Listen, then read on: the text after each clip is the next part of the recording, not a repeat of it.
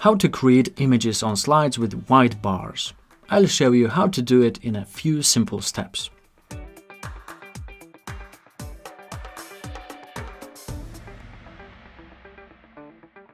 First, I'll show you the idea of placing images in bars.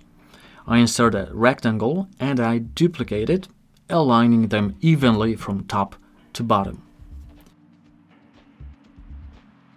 To maintain consistent spacing between rectangles, I use the Align, Distribute Horizontally and Distribute Vertically options. Now I select all three rectangles, copy them using Ctrl+C shortcut, and go to the View tab and then click on Slide Master.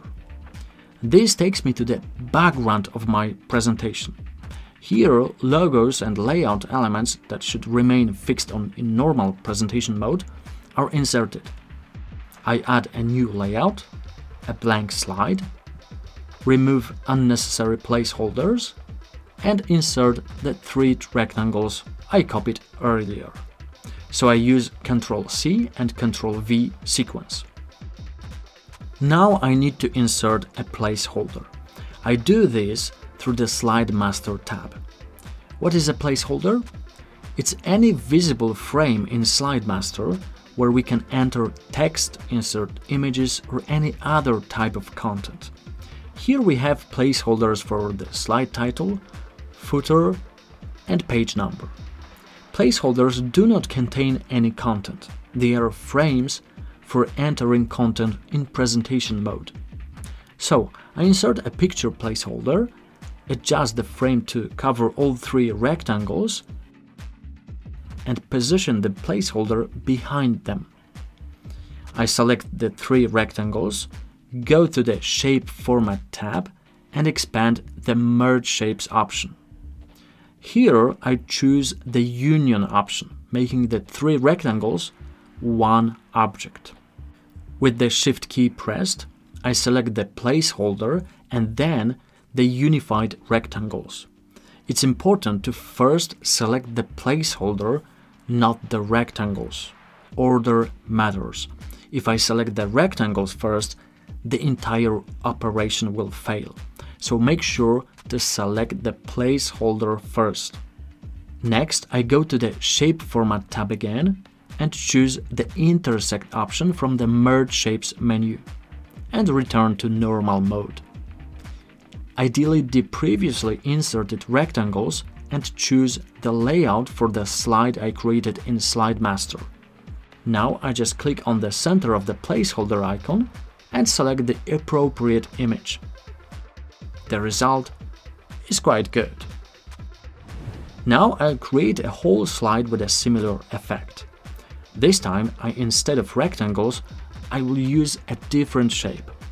I modified it slightly, duplicate it,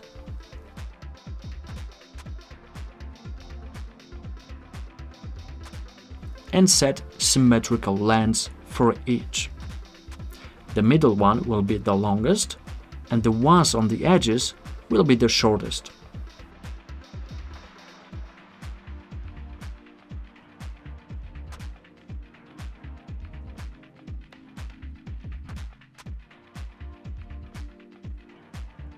I align them in the center of the slide.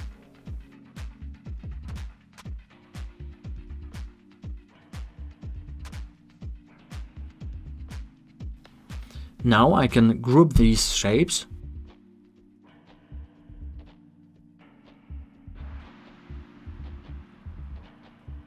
copy them, go to the View tab, Slide Master, and paste them on a new slide.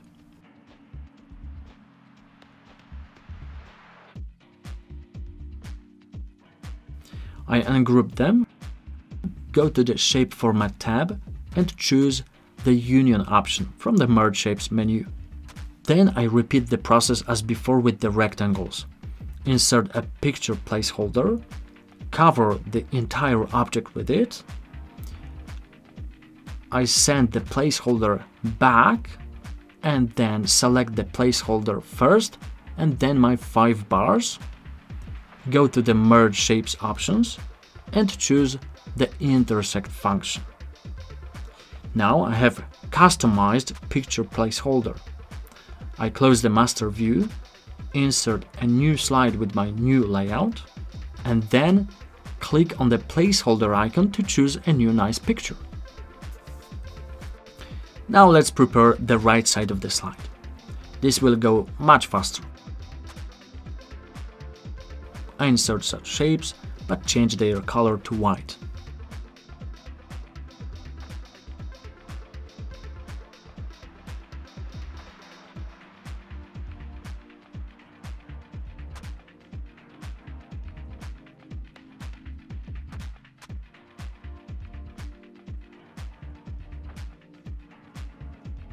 Strange, right? You can see them, but only for a moment. I give them a shadow.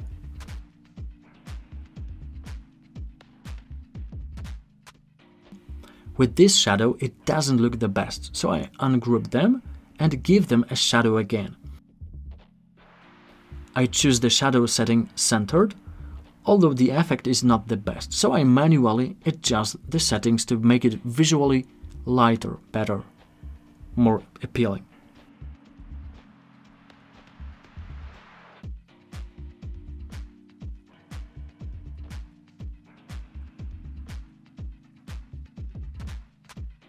Oh, now it looks great. Time to find icons. In PowerPoint, we have the icons function in the Insert tab. However, the icon library is not very extensive, so I use the Noun project add-in. Although it's a paid service, it's very useful for me. And no, this is not an advertisement for the Noun project, no, I just use it. But if you don't create such large presentations, I think PowerPoint's icon library from the Insert tab should be sufficient for you. Okay, I'm speeding up my work.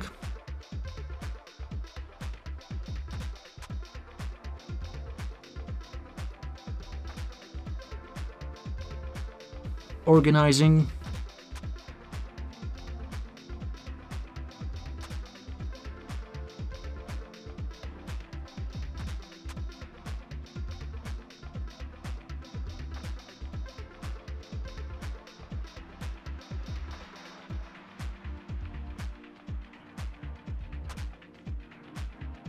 Inserting text.